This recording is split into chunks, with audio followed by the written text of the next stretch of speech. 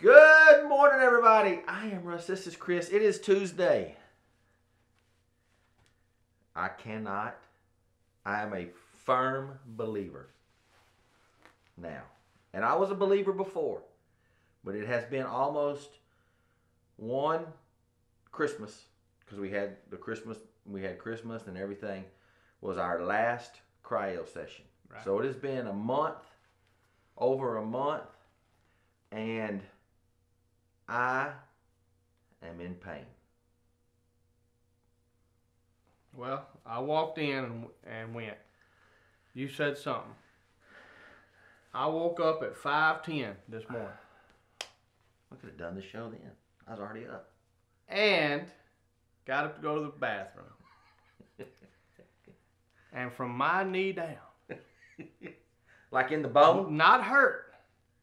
Ache. It almost felt like the flu. Ache. From my back, into my ass, and then from my knees into my feet. And I was like, looked like a damn dinosaur trying to get in there. It was, and I have no idea. I don't think it's all cryo. I think, I have that little problem. Yeah, but right here every once in a while. But that was supposed to help that. That's blood flow. I think our blood flow. My blood flow's flying. Mine have been hurting. My shoulders have been hurting, and I did not hurt like this when we were doing cryo. So, Chris Goss, I don't know if cryo will help this, but what'd you do there, buddy? right here, I got a little snag, Oh. and it kept catching in the sheets, and I forgot to fix it this morning. You didn't do the old. Oh, you didn't pull it down in there. It just got a little jag on it. I keep my fingernails nice and cut short. I learned this from Stephanie. Like your shirt or your carpet, rub it like that. It'll like a file. I got fingernails like a pterodactyl. That is true. And it'll probably rip my shirt. So I'm gonna wait. Elysium Cryotherapy. We are back tomorrow. We are going. I am not missing no more. I caught a cramp last night in bed at 3 o'clock in the morning in my calf. And I could not get my foot straightened. I did not yell because I didn't want to wake Stephanie up. So I rolled out of bed and I pushed against the wall and I felt like I wanted to cry. It hurt, and it hurts right now like I have been punched in the calf. It is killing me. Weird. It's hell getting old. Hell getting old. The Snoop Dogg commercial that Aaron Bird did, I thought it was cute too. That was good. But Aaron, they had done another form of that last year, I think. Dude. And 2 or 3 years. The Harley Davidson commercial, well, it wasn't. It was the Mercedes commercial, I think, with Peter Fonda. My buddy Tom Proctor's the one that bumps chest and gets the necklace. I had seen that 2 weeks before the Super Bowl.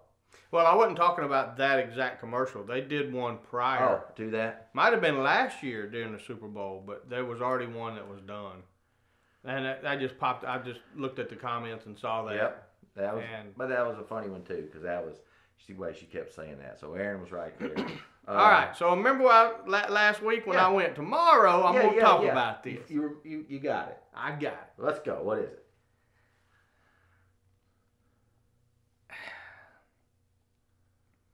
Do I make a Facebook post explaining that I wish I could invite everybody to the wedding, but I just can't? No. Because there's some people that straddle the line that have to get left off. No. Here it is, dude. Hey, this is 2017. You know how touchy people I'm are. gonna help you. Okay. I'm helping you right here. Here's the deal.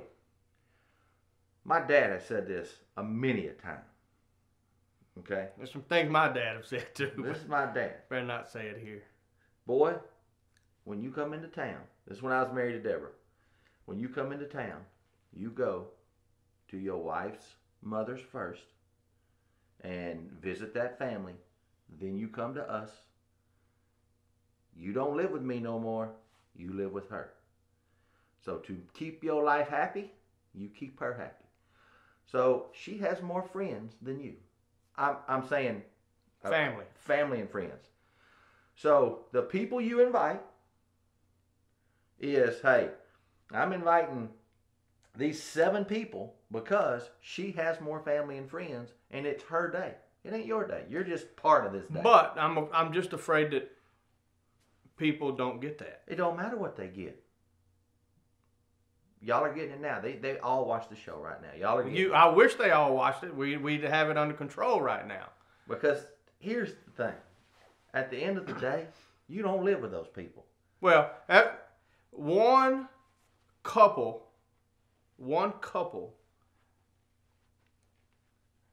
has invited me to their wedding, has invited me to their everything. But they're in a group of friends that I hang out with, and they are the last group to start hanging out with that group. And they're really the only one in that group that's not invited. But it's simply like you said, I just ran out of room. If I had a pile of money, but it don't we matter. would have we'd just shut the backyard down and have a party. I agree, but it don't matter. This is how it has to be. Your bride has more family and friends than you do. That is it. If you don't understand that, you shit out of luck. That's what I'm saying. And if you get butthurt, they ain't your real friends. Well, if you want me to step down, I'll just come do the best man, and then I'll go over here, and then they can come into the after party. What I'm saying is they're not. That ain't what I'm saying. I know. I'm just saying. Want to invite everybody, but you can't. I want to know where that line is. Because, I don't know. It's one of those deals. We have 200 spots. Really 180. Brooks, put your list together. I'll put mine together. All of hers is family. Yeah. And about 4 friends. Okay, here's my list.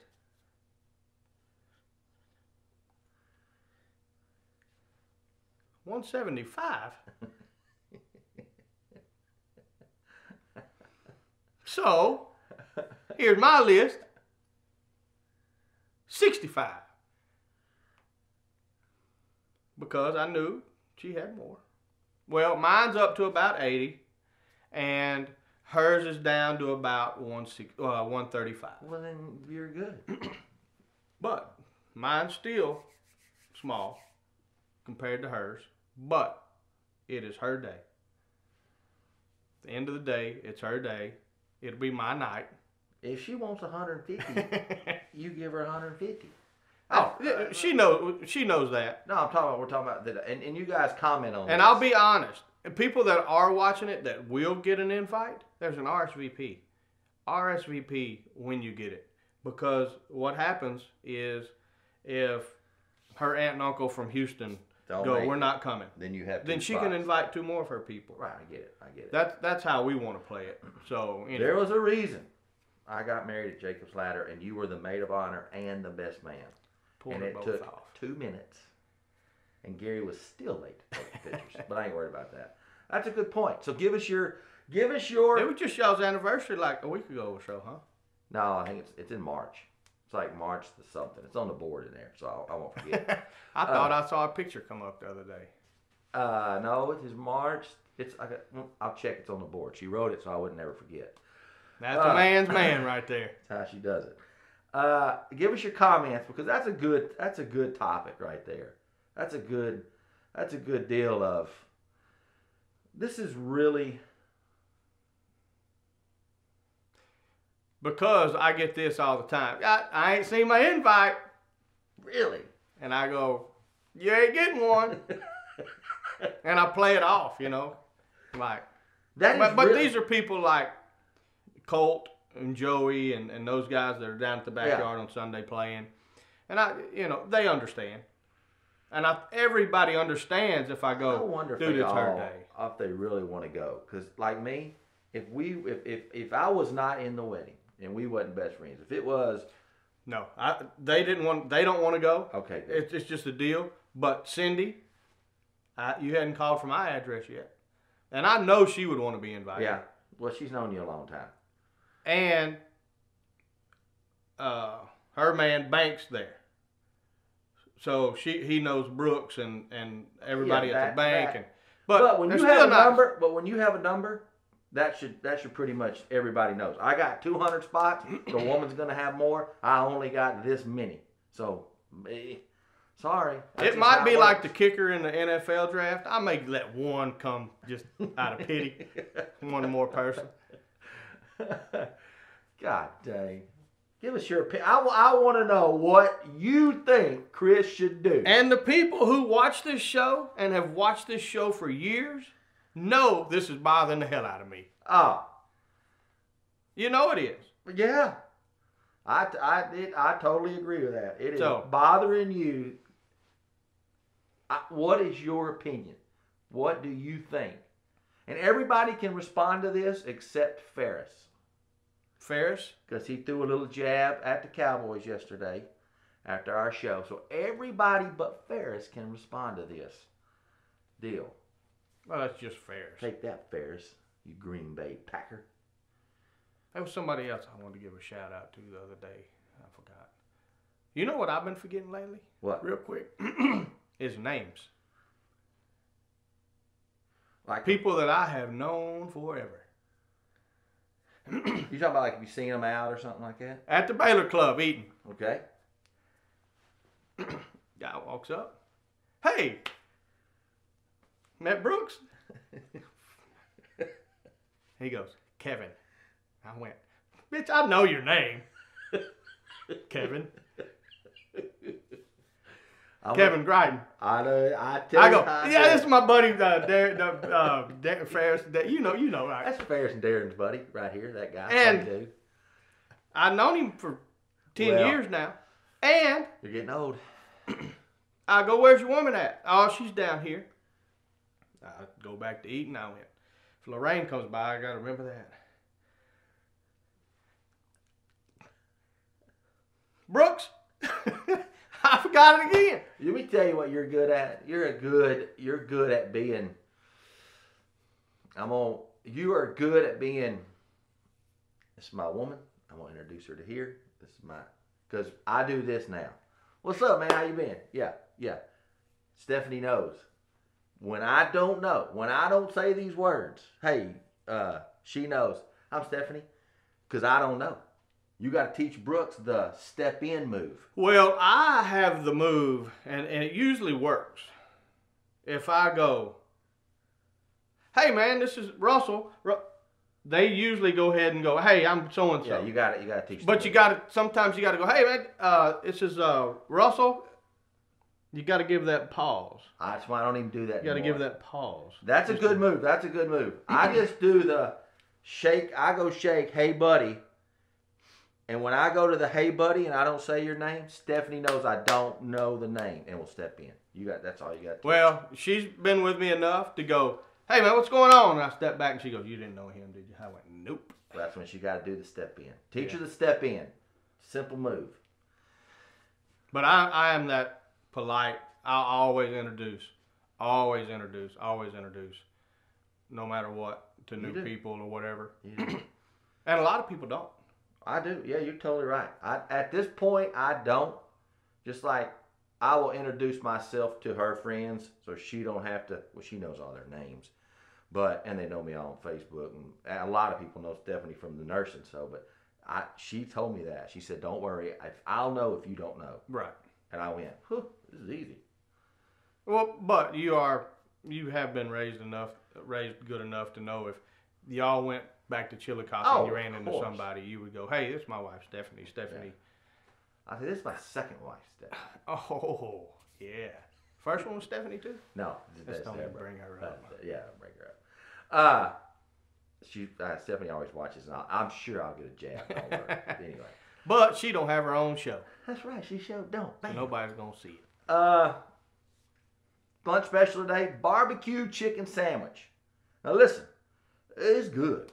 I have had this before, and it is good. But our shout out today is Elysium Cryotherapy We are back there on Wednesday. If you don't know what this stuff does, look it up. I am giving a plug to them because my body hurts and we did it and it proved getting that tank freeze to death for 3 seconds, 3 blood minutes. flow. Forces blood into all the areas of your body to help it. Oh, I could fall out right now. It hurts so bad. All right, we're going to get out of here, man. Watch, like, share. Until tomorrow, I am Russ. This is Chris, and we are